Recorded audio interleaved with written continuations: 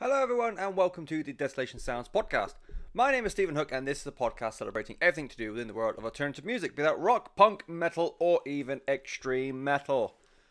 Before we go through everything that's coming up on this week's show, just a quick reminder that every month, every time I review something, both for the show and just, electronic music that I listen to in my spare time, I put it all into a playlist. At the end of the month, I release that playlist onto the world via Spotify. And if you go onto any social media that I'm on, you'll find the greatest hits of July, featuring the likes of Royal Republic, Nervous, Fresh, Denzel Curry, Hawkeyes, Jamie Lenman, and at least some more. I genuinely believe there is something there for everyone.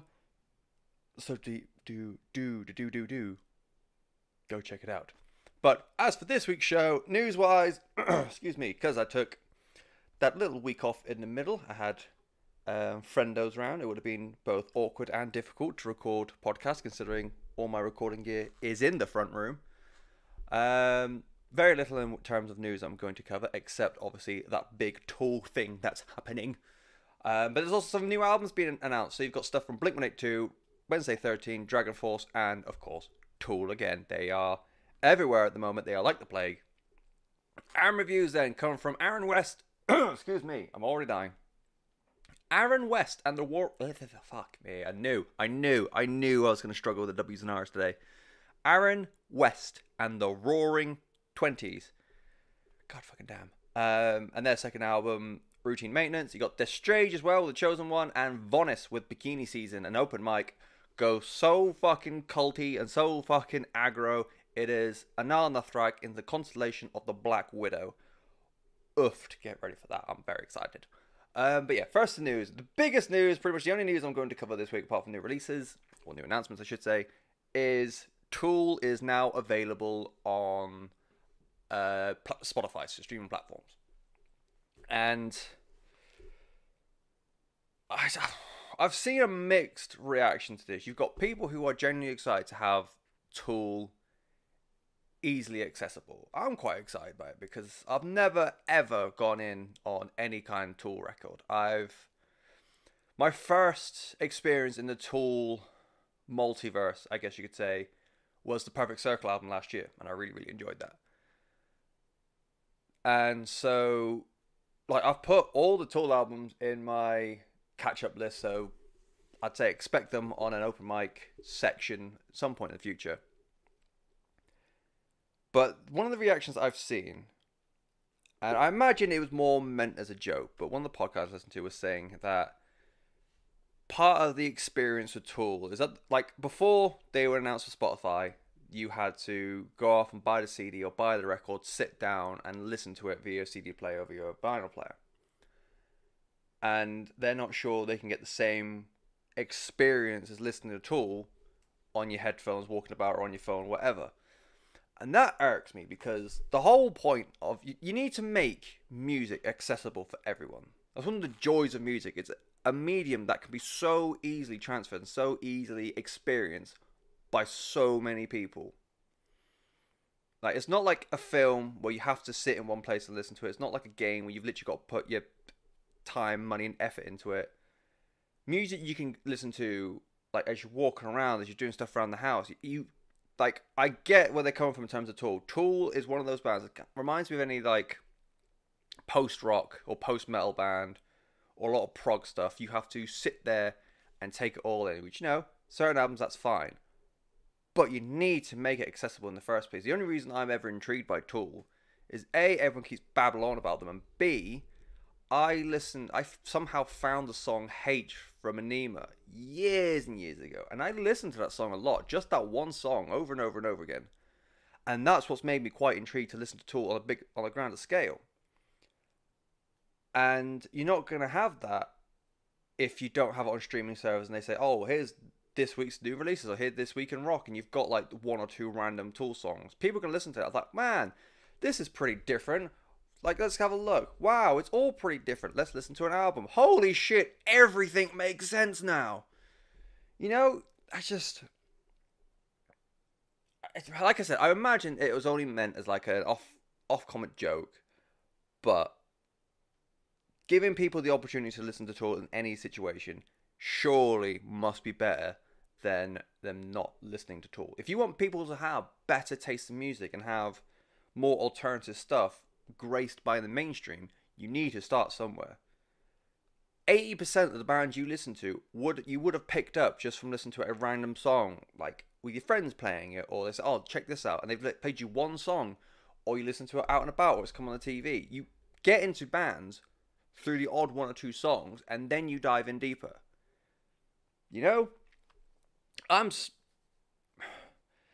the music person in me is very excited about listening to Tool, because I even just like quickly skim through 20 seconds a piece for a couple of random Tool songs, and it does sound intense. It doesn't sound like something I can like walk about and listen to, but the fact I've got it now, I can like sit down as I'm doing something, I can have it playing, or I can just sit down as I'm just like chilling and have it playing.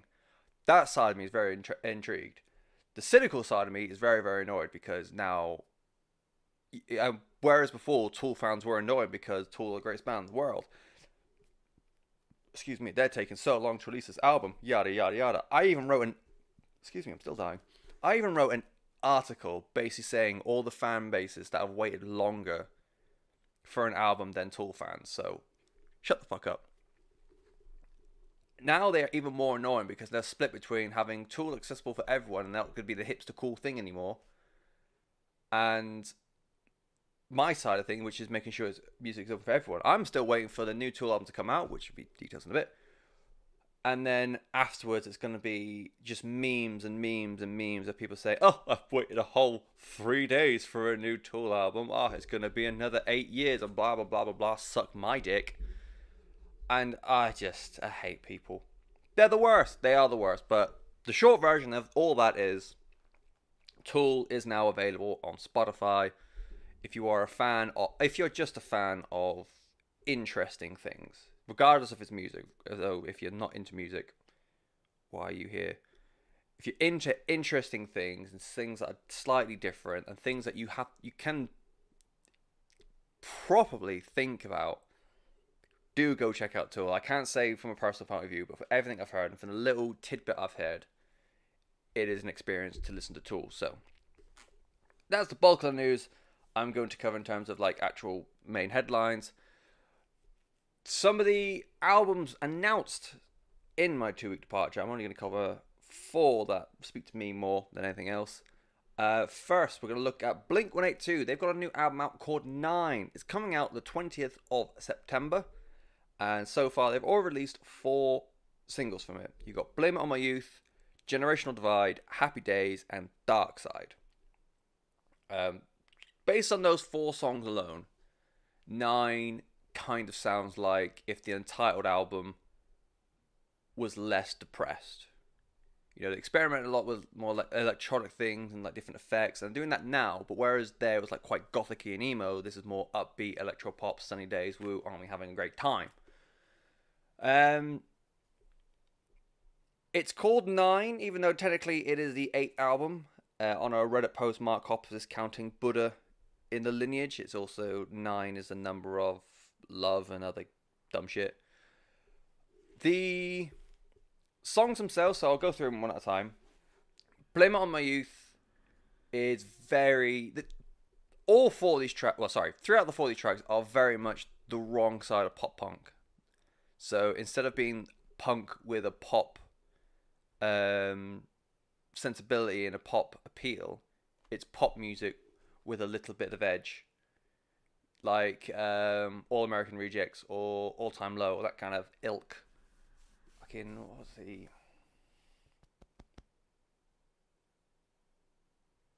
I can't remember what they're called. They had a fucking female lead singer. It wasn't Paramore, although I'd say Paramore had more edge than this. Either way, I can hear that song in my head. I can't think it was by... Tonight Alive. There we go. I'm proud of me. Yes, that kind of thing where it's very much pop music just played on guitar and drums. Blame It On My Youth has a catchy chorus, but otherwise, I wasn't a fan. Generational Divide is where they try being quite punk rock, and if I'm honest, it's the song out of the 4 that I like the least. It's very. It seems like the same line played over and over again. Are we better? Are we better now? And just, I find it quite boring. And for a song that's 40 seconds long to be quite boring is effort. Happy Days a little bit better than Blame Up My Youth. I've just got nothing to add.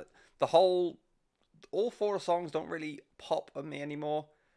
Having said that, I do quite like Dark Side. I will rescind my comment. I quite like Dark Side. It is everything they're trying to, well, they look like they're trying to accomplish on the new album, which is very like electro, very poppy, pop punk, with a bit more bite to it. And I think a large part of that is down to the chorus with Matt Skiba. I was thinking about this earlier, actually. I feel like I'm trying to like Blink-182 now. Like, their Neighborhoods, I was quite young. I was fairly young when it came out, and I thought it was very, like, at the time I thought it was great. And I was like, oh, I can't wait to play this in the summer. And then I think I still only listened to Heart's All Gone now, because I think the rest of the album's pretty poor. I very liked California when it came out, but I found myself not going back to it all that much at all.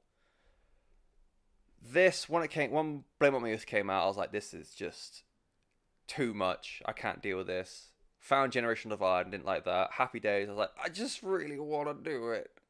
I think I even put it on that greatest hits from last month. Definitely put Dark Side on there. Like I said, I do quite enjoy Dark Side. I think that is the stronger of the four. But yeah, I'm not keen on it anymore. I so want to be. Blink-182, one of those bands that I grew up with, they were everywhere. They were like that core group of songs and bands that just got played everywhere when you're growing up, like Sweet Child of Mine, Enter Sandman, a lot of Sum 41's back catalogue, a lot of Green Day stuff. Just got played everywhere. And you don't want to see those bands go to shit like a lot of them have. Even my precious Green Day, I think, aren't doing well. Revolution Radio, I enjoyed, but I can see its faults. Una dos tres. Let's not. I will still hold a candle to Metallica and Guns N' Roses, though. They are omnipotent in my eyes. But yeah, new Blink-182 album. It's called 9, even though it's album number 8, technically. And it's coming out the 20th of next month. Moving on to still punk, but very, very different still. Wednesday 13 has a new album coming out called Necrophase. That's coming out the 27th of September. Lead single out is called Decompose. It is spooky, scary, spoopy horror punk. It's even got some little synth stuff in there as well. I really enjoyed that song, actually. It did make the greatest hits. It's just insanely catchy. It makes me wish Murder Dolls was still around. For those unaware, Murder Dolls was the project Wednesday did with Joey Jordison, then of Slipknot, and it was the horror punk side of Wednesday 13 blended with the heavy metal background of Joey Jordison, and I thought it worked so well. I really, really enjoyed that project. I'm looking forward to this. I think this will be my first Wednesday 13 album that I will properly pick up. The guests already confirmed on the album are Roy Mayorga from Stone Sour and Hell Yeah, Alice Cooper, Alexi Laiho from Children of Bodom, and Christina Scabia from Lacuna Coil. So, kind of an all-star cast in with all the spookiness. So, definitely looking forward to that. Wednesday 13, the album's called Necrophase, and that's coming out the 27th of September. One of the more recent ones that I've seen, DragonForce, mighty DragonForce, are coming back, and their album is called Extreme Power Metal. Oh, I love it. It's coming out again, 27th of next month. They've got a lead single out called Highway to Oblivion. It is everything you would expect it to be. Huge, searing vocal parts. Is it Mark Hudson or Matt Hudson? I want to clarify this because it's power metal. I've talked about power metal a lot before. I enjoy power metal a lot. It is Mark Hudson. He does a great job on this. I think the band as a collective are finally realizing just how cheesy their kind of music is. Because the music video for Highway to Oblivion is very Tron, very 80s, lots of color. They play nothing but high register all the time. It's a song about a car. You know, they've gone full cheese with it, and I am all about it. Musically, like, Herman and Sam sound great. Dueling guitarist again. It's going to be their first album without, is it Vadim?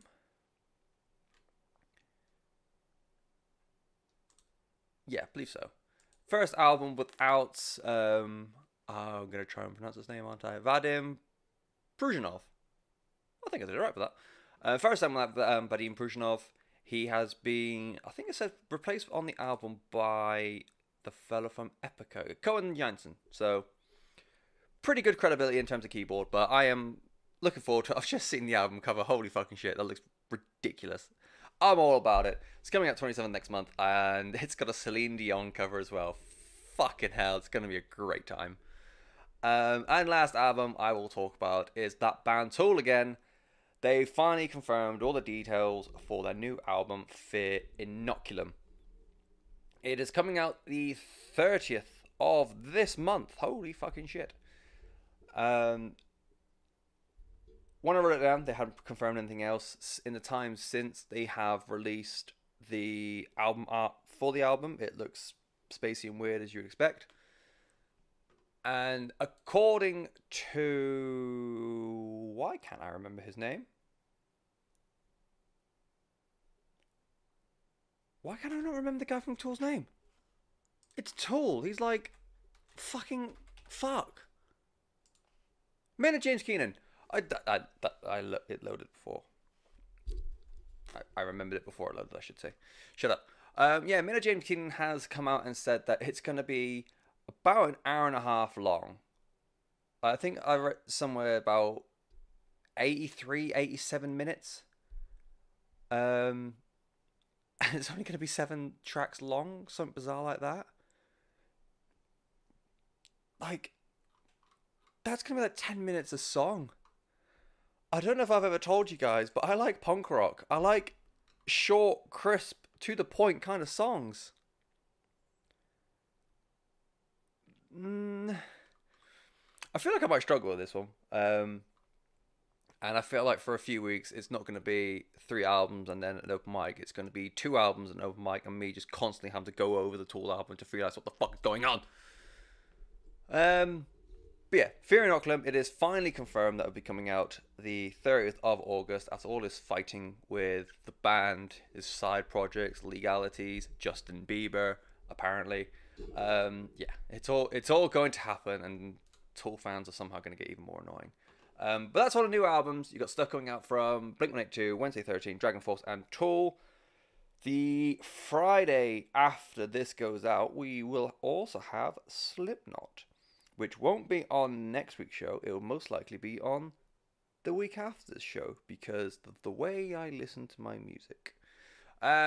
Anyways, on to the big stuff. And, excuse me, we shall start with Aaron West and the Roaring Twenties. I have to concentrate so hard to say that. It is, well, the album is called Routine Maintenance. It is the second album from literally, well, like, IRL from Philadelphia, Pennsylvania. The story in the album, Aaron West, is from New York City, I believe. Or you can just say New York. Aaron West and the Roaring Wom Wom Wom Wom Wom Wom is the folk rock side project of Soupy, Dan Campbell, from the Wonder Years. And unlike many other folk projects from pop punk guys, of which though I can't name at the moment, I read somewhere or like looked somewhere, a podcast told me about all the different ones that exist, and I was like, oh fuck, yeah, it's a common thing. Man with lovely voice plays on guitar. Who'd have thought it? And he's white. This disassociates itself from any of that bollocks, because it's not just some bloke with a lovely voice playing on the guitar looking really sad and shit. It's the full folk armada. You've got brass in there, you've got banjos, you've got ukes, you've got violins. Fucking Frank Turner, eat your heart out. Because musically, this is fucking great. And he goes all different breadths of the sad end of folk. So you've got some upbeat songs, you've got some very slow and somber songs, which I'll probably cover in a bit. And I'll say like it's the low end of folk because the collection of songs on this album is by far some of the saddest set of lyrics I have ever heard in my entire life. Fuck yeah. I almost cried a lot. It's been a tough week anyways, but I almost cried a lot listening to this. The long-running narrative in the project is Aaron West has gone through, so far since the previous album, which was called We Don't Have Each Other. I thought of that all by myself. I'm not using the internet.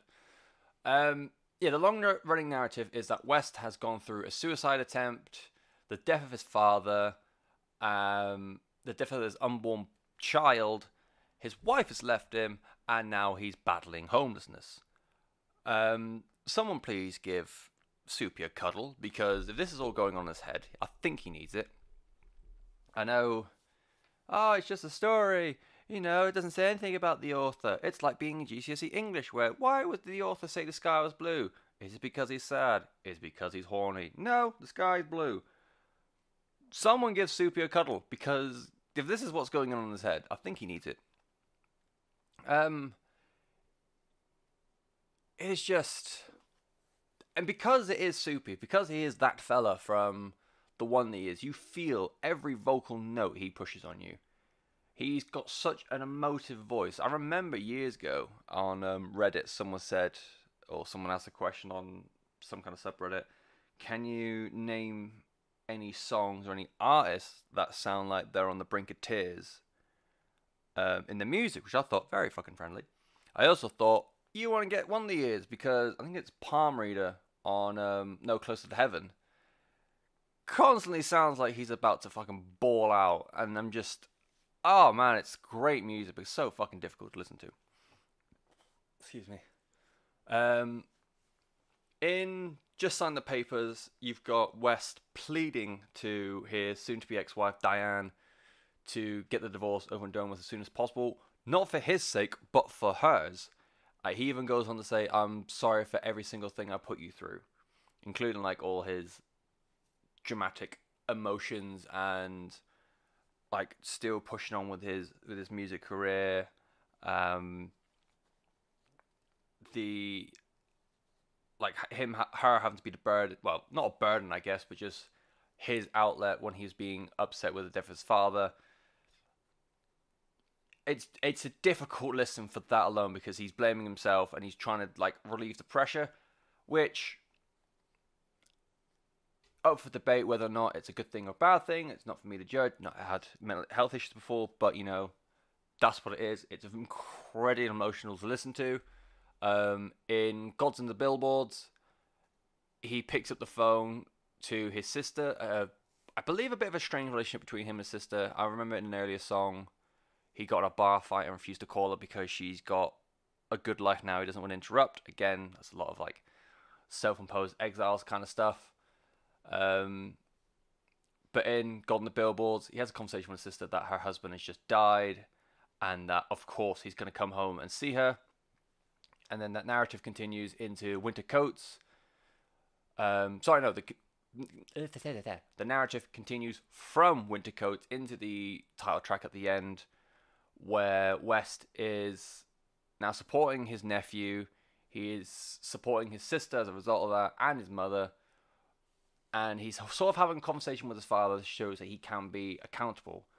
And it's quite interesting. I think I said this with I said this a couple weeks ago with the Fresh album, that, it's really interesting to see an emo album have a continued narrative. And now I found a fucking second one. It's a very cynical, happy ending, because he's gone through all this, and now his family's going through all this, and now he's finally realised it's his time to prove that he can build himself back up and he can be the figure in his family's life. Like, I think it is in routine maintenance when he's having this conversation with his dad, saying about how all those times he was with his dad in the garage fixing up cars, he never thought he took anything in. And now here he is teaching the nephew how to fix up the family's car. And like he adds things like, I was never really paying attention, but apparently something went in. It is so emotionally devastating what Soupy does in this. And it became... I didn't want to stop. I wanted to keep listening and keep finding out what happens next. And because I was just listening to it. I was listening to it, and I thought, this is great. It's sad, but whatever. Then I read up the lyrics, and then I was listening to it again, and I'm like, it's like a really sad audiobook with music. And it's just playing over and over, and it's just, you can hear the pain in his voice, because again, Soupy's a very emotive vocalist. The narrative going along it is very heart-wrenching as well. And then his battle to kind of, I guess, overcome it or try and be better than it is powerful in its own right. And along the way, Soupy does have this like witchcraft-like way of making it all so fucking catchy. Running Towards the Light has this beautiful chorus to it.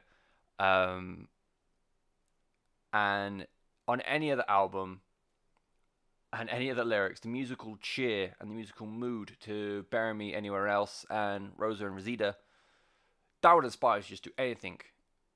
Like, you'd pop off the sofa and like, I can literally accomplish anything I want to do in life. You pay too much attention to the lyrics and you're just going to sat on the sofa and cry, but move past that, you listen to the music, it'll be fine. You know, find the karaoke version.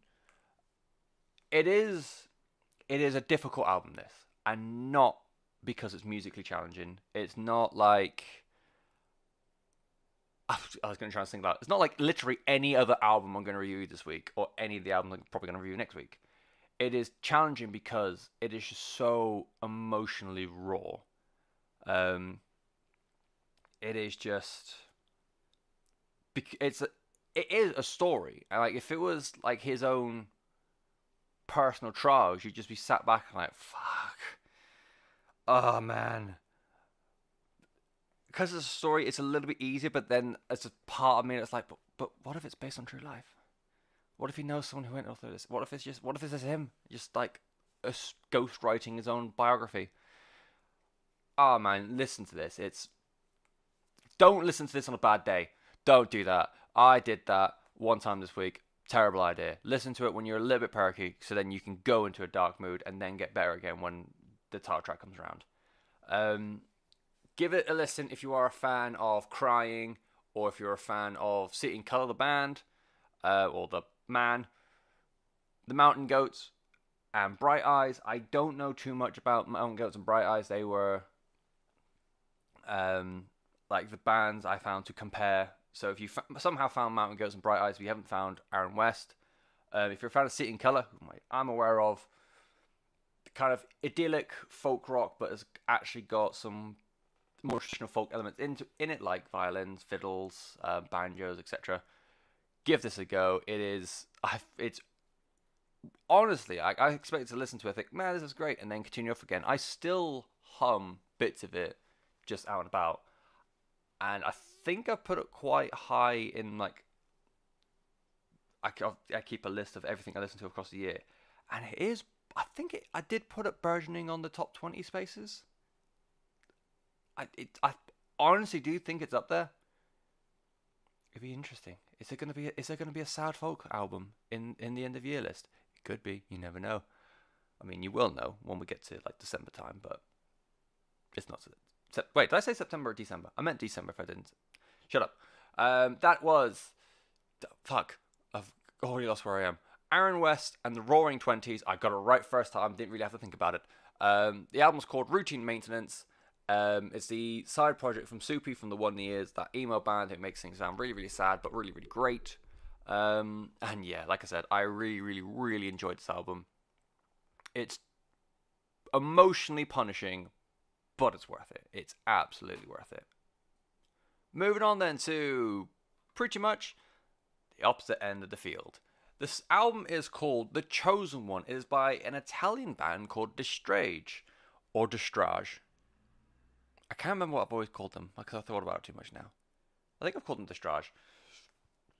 They play a progressive style of metalcore, and their 2014 album, Are You Kidding Me No, was one of the best and most interesting albums of that year. It was a frenetic, maddening barrage of mathcore fronted by a new generation Mike Patton. Is the level of comparison I'm giving him. You're welcome. The follow-up, I Mean to No End, that came out a couple of years later, wasn't quite as immediate. That's not to say it wasn't good. It was still very, very good, but it didn't hit me quite as quickly or quite as abrupt as Are You Kidding Me No did. I think maybe a part of that is because I knew kind of what to expect now. And a part of that is since Are You Kidding Me No, because that was, what, album 3? The 2 albums beforehand were much more mathy and much more like thrash metalcore. They sort of like peaked in like lunacy with that, and they are slowly bringing back down in A Means to No End, and now subsequently the Chosen One. Straight away, the melodies in the choruses on this album are another level. They are just so... I've described them as just being so alive, and I've also blamed Paolo Colavolpe on that. And Paolo is the lead singer of Destrage. He is such a dexterous vocalist, and he has more of a command over his voice than ever before. This is kind of why I was describing him. Well, I must admit, I stole the Mike Patton comparison from Riot Act, but it just made so much sense to me. The way Mike Patton can control his voice and be this blood-curdling screamer to this very angelic, like, choir boy. Very reminiscent in Paolo. I think he does vocally such a fantastic job across it all. He's gotten a lot better. Like, I always thought, like, Are You Kidding Me No was just phenomenal vocally. But he's just gotten better and better and better between Are You Kidding Me and then It Means No End and then The Chosen One. As I was saying before, Destrage's sound has reverted down from like a more... It was initially, like in the first couple of albums, it was more thrashy metalcore, then became almost full-on mathcore, and it's now down to like a more refined progressive metalcore kind of thing, if you are like big follower of genres like me. Hey Stranger we'll use as the example. There is always something happening in the song, whether it's a drum roll or it's an offbeat or it's like a splitting lick or even a gigantic mighty saxophone, because we have sax on this album. But yeah, we do. It's still chaotic. It's still a mad assortment of sounds. But it feels like it's delivered in a more structured way now. If that makes sense. It is more refined, more together, and it's not quite as all over the place. It's difficult. It's more, I don't want to say it's more song-like, because I think that does this kind of music a disservice, but I think the more metalcore side of things are peering through a bit more. If any of that makes sense.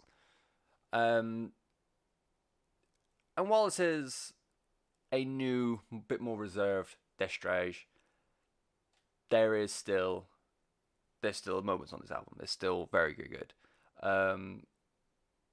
This is my one last rave about all the choruses, because, again, they can make the choruses sound just mighty huge on the album. Rage My Alibi has quite an eerie 90s Korn stroke Marilyn Manson vibe to it all. About that, I'd honestly say it's probably their best song since My Green Neighbor, and My Green Neighbor was the song that got me into them in the first place. I think the album does miss the madness a little bit. The experiments are still there. You know, you got At the Cost of Pleasure is a bit more of like a stomping groove metal kind of thing. The Gifted one blends in some like post rock, and I saw somewhere else describe it as psychedelic. But it just doesn't quite click and doesn't quite resonate with me quite in the same way as Are You Kidding Me No. As I keep saying, I do think this is still a good album. I think of the 3 albums I keep talking about, so this, It Means No End, and Are You Kidding Me No, I think it is their weakest. But I do think it is a good starting block if you never heard of Destrage when you get into him. And if you work backwards, it gets a bit more chaotic, a bit more rambunctious, and then with Are You Kidding Me No is just the peak of progressive and frenetic metalcore. Yeah, fantastic start point. I feel on the other side of all that, if they do want to go down this route of big choruses with like progressive metalcore, I honestly think they can handle that. Like, I'll rack on about Paolo again. He is an incredible vocalist, and I reckon he can get that new stadium chorus prog metalcore out there. Early signs in there, I think if they like, see, this is where like as a non-musician, I don't know what they can do, but refine the songwriting so that it does really explode on the choruses and still keeps things interesting and progressive in the verses.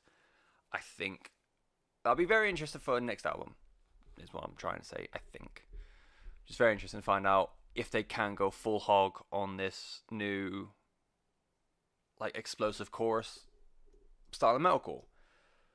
Who knows? I wish I could do more to say like they should do this, but I feel like everything I can say they're already doing. The best exercise is if you just do it better, which is fucking useless advice. And don't listen to me, Destrage. I know nothing. If you've never checked out Destrage before, like I said, this is a good starting block. Go for them if you are a fan of Sixth, if you're a fan of Process to Hero, or if you're a fan of Between the Baron and Me.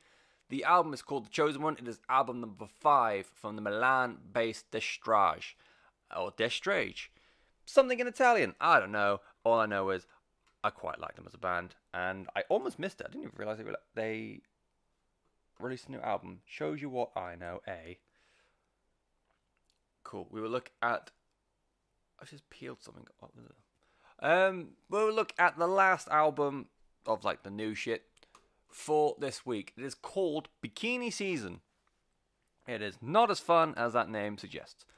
And the band is called Vonnis, and they are from Ghent in Belgium. This is their debut album, and I've kind of like pigeonholed them as power violence, but it is power violence mixed with black metal, death metal, general hardcore, grindcore. I saw someone compare it to hard rock as well, but I don't hear it. There is too much going on to throw hard rock in there. No, nah, no chance. I'm just staring at the album artwork now, and that is a man's head up another man's bottom.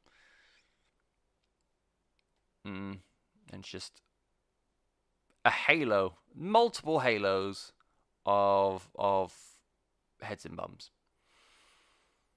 Right. Okay. The album opens with this smoky, doomy drone mess that slowly erupts into a hybrid of black metal and the more crusty side of punk, and it sticks with this very raw sound throughout the entire album. The production makes it sound like the master tapes were caught in some kind of fire and they're just being mangled and mottled, but they sent them off the press anyways. Noise Down reminds me of like a really dark Dead Kennedys kind of song. Doc Song barks at you like an old timely agoraphobic nosebleed kind of thing. It is like I described Aaron West as a difficult album because not because musically, but because of lyrically and like emotionally. This was a difficult album musically. Excuse me. And I don't know why. Excuse me, I'm still dying. I don't know why I struggled with this more than I struggled with, say, Converge or anything like that. One thing I did genuinely like, I was surprised that I found myself A, listening, and B, enjoying a collaboration with a rapper called OPW on a song called Love Letters Never Sent. You know, rap and metal have crossed over a lot over the years. I never thought I'd see it in like blackened power violence hardcore stuff, you know. But it is a fucking cracker of a song. Ojos Brillantes is a song that a lot of people are jumping on, and it is a deafening blast of punk influenced black metal. I must admit that song is really fun. it is very abrasive, and it's very disorienting type of music is Bikini Season. It's very explosive, it's very at you at all time. It is a witch's cauldron full of extreme metal styles, to the point where sometimes it does border on noise. You know, it is just, as I was saying, it's difficult because musically difficult, not emotionally difficult, and I can't put, like I said, I can't put my finger on why it's harsher than, say, Converge. I think a large part of that is the production, where it's got like noise haze over everything. Hasn't massively clicked with me because polished sound, I like it when it's a bit more produced and Noise Down, Love Letters Never Sent, and Ojos Brillantes stick out more to me because they broke away from the like scorched earth brand of hardcore, and like that scorched earth brand of hardcore is great, but it does feel like it just sort of like blends together, and like that is why those three songs stuck out, because you've got Noise Down, which it's sort of a bit more hero worship for Dead Kennedys. Love Letters Never Sent is got that rap element in it. Ojos Brillantes, I think it's just a good song, and that's why it stuck out with me a bit more. But the rest of the album for me, that again, that noise haze, that just like oncoming or incoming just blast of aggression, just glazes over me a little bit. And from the looks of it, I am the outlier. Like, fans of black and hardcore have gone fucking dippy over this, and I think they are right to go dippy over this. Other reviews I saw were giving it 8 out of 10s and 9 out of 10, so don't let my crude opinion of this like dictate. Of course, you should always listen to albums for yourself. It's the style of music you want to listen to, and I don't like it. Still listen to it yourself. You might be able to call me a dickhead. Who knows? If you're a fan of Young and In the Way, Joy, or I remember, like, if you remember the band Plagues I reviewed a few months ago, I think if you did enjoy that, you should go for Vonnis. And I really enjoyed Plagues, and, you know, it's awkward now, but I honestly think if you liked Plagues, give this a go, because I think there's a lot of in there for you. It goes harder than Plagues. Like I said, that noise and that blackened thing over top of it is more aggro, but, you know, I think, yeah. So yeah, Plagues, Joy, Young and In the Way, go for any of them. Go for Vonnis and their debut album, Bikini Season. Belgium very quickly becoming a good source of new and exciting and fucking terrifying music. So, if nothing else, support the Belgians. And those are the 3 albums of the week. We are now moving on to the open mic, which is Anaal Nathrakh with their 2009 album In the Constellation of the Black Widow. It was album number 5 for the Birmingham-based duo of Vitriol, or Dave Hunt to his mates, and Mick Kenny. If you are completely unaware of Anaal Nathrakh, they are industrial, I think at the core, the easiest way to describe them are industrial black metal, but they blend death metal, grindcore. There was a couple of songs on their latest album which I thought had a bit of a deathcore kind of thing to it as well. They are just... You thought Vonnis was a hodgepodge of extreme metal genres.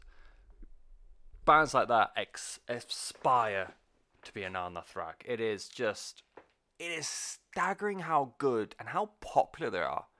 Like, live shows have been pretty scarce. I don't think they played a live show. I think they did a one-off in 2005, one in 2007, and then from 2007 they started getting booked. Which you think, man, that's like over 10 years of them playing records. What's the big deal? They formed in 1999. That's nearly 10 years of building up an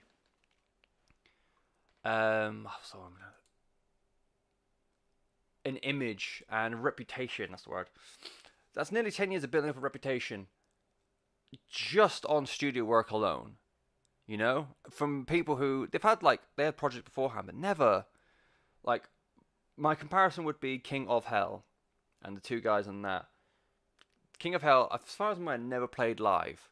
They were just a studio project between, I think it was Shagrath and Of Hell from various black metal bands. And yeah, because they came from two very prominent black metal bands, obviously everyone knew what this new band was. Hunt and Kenny like were just in underground black metal bands, but yet they somehow, because of how good they write music together, they just, and now they are the violently hot shit that they are. So yeah, live shows were scarce.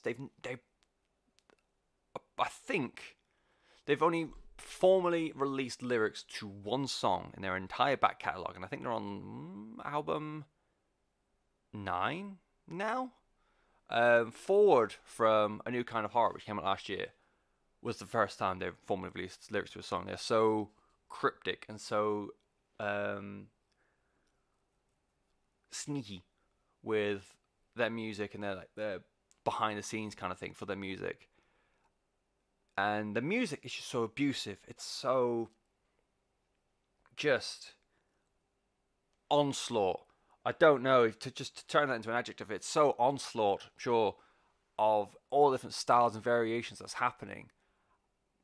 But there is this crude. That's not crude. That's the one thing I think of.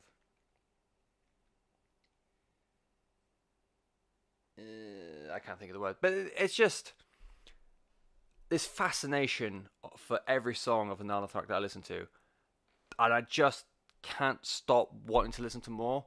With each new album that I listen to, I think they can never top. They can never get more aggro or more intense than this. And then I listen to a new album, and I'm like, well, fuck. But now they can do it. And then I listen to an album, like, well, fuck. Well, now they can. And, just rinse and repeat. Rinse and repeat. I think a big part of what draws me in is in the songwriting. Kenny will conjure up the most sickening barrage of noise. Because it is, again, Dave Hunt does all the vocal stuff. Mick Kenny does anything to do with music, even produces the album as well. So he's just like a mad scientist of music and effects and noise and this, that, and the other to conjure up the spine of Anaal Nathrakh.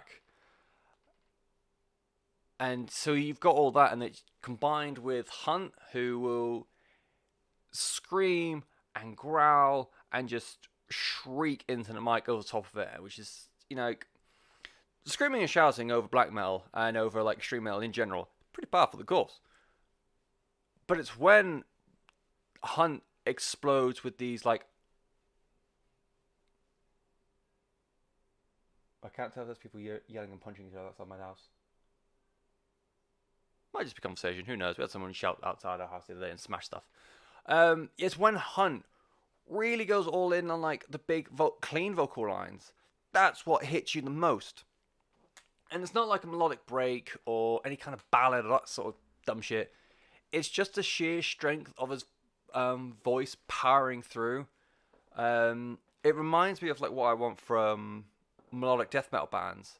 When you have like that melodic part that's got like a clean vocal or like a subdued, harsh tone, just because you've turned it down a bit or been a bit slow, that doesn't mean it's melodic or bad or gone soft or anything like that. Melodic doesn't have to mean like ballady, In the more latter day kind of Nathrakh stuff, Dave Hunt has started to do like a King Diamond style falsetto in amongst as he screams, which when you listen to a song about World War One or the apocalypse or anything like that, and you've just got this falsetto scream like quite high in the mix, it is fucking terrifying, and you want to go home and you want to cry, and then you remember you're wearing headphones and you can take them off, but you just don't want to. You just don't want to because you want to take everything in. For Constellation of Black Widow, then, once you press play on the album, it's just devastating. It absolutely is. I know it's cliche to say, but it fucking just pummels you to death. The vocals to I Am the Wrath of God... I knew I was going to fuck that up. I Am the Wrath of the Gods. Nope. I Am the Wrath of Gods and the Desolation of the Earth. When I'm not fucking that up, the actual vocals to it literally sound like someone being the victim of the wrath of the gods, witnessing the desolation of the earth. And that is not me trying to be clever. That is just me telling you. It sounds like a fucking murder is happening. It is horrifying. It surpasses music sometimes, because it's just him screaming in terror down the microphone. It's horrible sometimes, but you just want to keep listening. And it's a similar kind of deal in the Lucifer Effect, which is a bit more of a death metal kind of thing. And just the breakdowns and the chug on that song slams harder than like 95% of all the metalcore and deathcore bands out there at the moment, or just of all time. Musically, I think deep down, Mick Kenny is a like secret trad metal or power metal kind of fan. There's a big whammy dive into like a MIDI shredathon in More Fire Than Blood. There's the bends in the chorus of The Unbearable Filth of the Soul. The solo, just a solo on Terror in the Mind of God. All just scream denim cutoffs, long like windmilling hair, and throwing the horns out as an official greeting to your pals. You know? There's a lot of, I don't want to say maiden worship because I feel like it's too easy, but just the whole deal of it all feels very, again, 80s metal or power metal or that kind of thing. Otherwise, the drums go faster and harder than a marching band on cocaine. On More Fire Than Blood, again, just the sheer despair backing Hunt's vocals is just magical. It makes everything sound so hostile, but yet so great. A gentleman called Zeitgeist Memento, I did not write down his real name, from the band, I'm going to say it's Republica. There's a V where U should be. I know it's pretty cult-like, but, you know. Zeitgeist Memento from Republica, guest on Oil Upon the Souls of Lepers, and it really reminds me of like a Greg Preciado style of execution, and now I really want Greg, and he, of course, formerly of Danger Escape Plan, now of the Black Queen. Really want him to guest on a Anaal Nathrakh album and just battle Dave Hunt in a game of screaming. I think that'll be a great time. Don't know about you. I think that'd be grand. And the last song I'll single out is the end song, Blood Eagles Carved in the Back of Innocence. Fuck, just some of these song names. That is almost uncomfortable to listen to. And in fact, I think when I listened to it last night, admittedly at like 1 or 2 o'clock in the morning, I had to turn it off because it's almost too much sometimes, just because of Dave's just shrill, horrendously shrill screams. Anaal Nathrakh excel at being just a blinding barrage of power.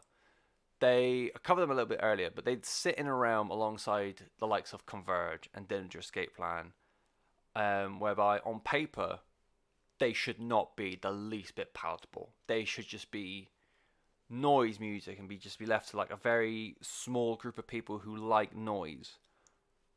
But the cathartic nature of the music and how they all bring it together, and the hostility allows you to just release those inner aggressions.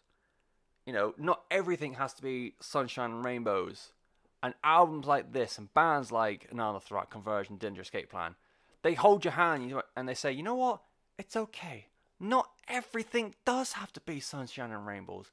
And then they turn around and twat you on because you just deserve it for reasons that aren't quite fully explained. And one last thing I'll say is, I particularly love on this album, and it spreads across the entire Anaal Nathrakh discography, when obviously they're very, very, very closed off with releasing lyrics to their songs. And because of Dave Hunt's vocal style, the lyrics are largely illegible anyways. But when you're listening to a song and the lyrics are largely ineligible, as I said, and you're just taking everything in, you're getting like battled and just like torn apart by this level of extreme music, you'll hear one line in the lyrics that you can make out and understand before the world just fucking explodes around you. Like the example I'll use like one last time, Terror in the Mind of God. You've got this rampaging tremolo riff.